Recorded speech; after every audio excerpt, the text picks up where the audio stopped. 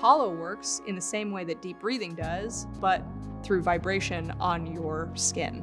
And so what it does is it sends a signal to your brain that says, hey, this email is not going to kill you. The traffic is not actually going to hurt you, and you have this moment of pause in the same way that you have in a moment of pause when you meditate or when you deep breathe, but in the moment that you need it and without you having to do anything. It is the first device available on the market to modulate heart rate variability, which is the metric that measures your heart rate and stress level. The study out of the University of Minnesota has demonstrated that very effectively in terms of enhancing athletic performance, reducing blood pressure, reducing heart rate.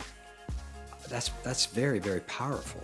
Apollo was based on the neuroscience of touch and music, in that sound and music, when we listen to it or we're surrounded by it, it affects our body almost instantaneously without us having to really consciously do anything. But what it's doing to your nervous system is that it activates the touch receptors in your skin that feel vibration and that feel pressure, just like what happens when somebody holds your hand.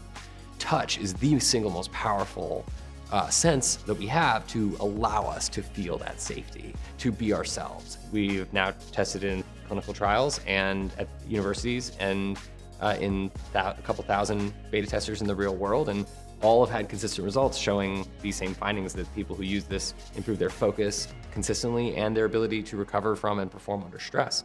Apollo provides a practical tool for doing what it is that we most would like to do for our patients, which is expanding their happiness. The value of touch is hard to overstate. There's something that's immediately evident as soothing to the touch of Apollo. So really what we're doing is introducing to you a fuller version of yourself.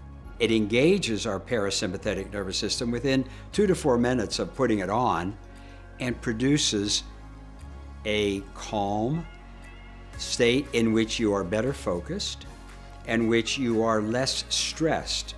And in a relaxed state, you're able to focus much better and to do your work and exercise better.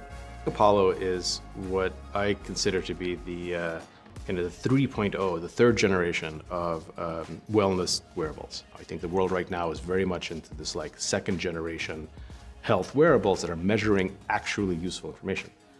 Apollo is a peak at the third generation. Apollo is a peak of the generation that isn't just measuring useful things, useful in a scientific way, but that's actually letting you change them actively.